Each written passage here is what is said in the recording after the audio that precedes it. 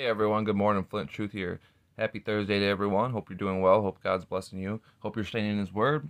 Want to show you guys this real quick. Someone sent it to me, and I'm not going to play any of the sound, as obviously it's probably copyrighted, more than likely.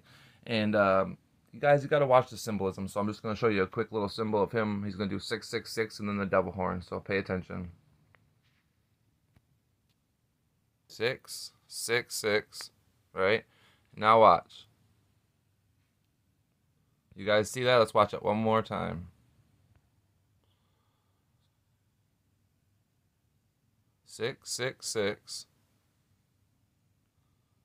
As you guys can see, he's got his little 666 going right there with the three triple sixes. And then he transitions into the double horns. You guys think that's coincidence? No, absolutely not. These guys are high ranking occultists, part of the club, and there's a reason why they're doing their hand gestures. Right there again, you guys see it. So just thought I'd share that with you guys. Be careful. Personally, I don't watch any TV, but like I said, when things like these get brought to my attention, or I see them, or I come across them, then I try to put them out in the public's, um, put it out there for the public knowledge and for the public to be aware of. So just thought I'd share this with you guys. Let's watch it one more time. One more time. There we go. Here we go. Here we go. It's coming up, guys.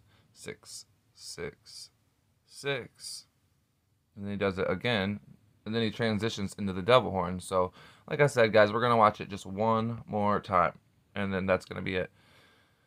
666, and he does it 5 or 6 times, of course, and he does the devil horn. So like, comment, share, subscribe. Have a good week, you guys, and God bless you all.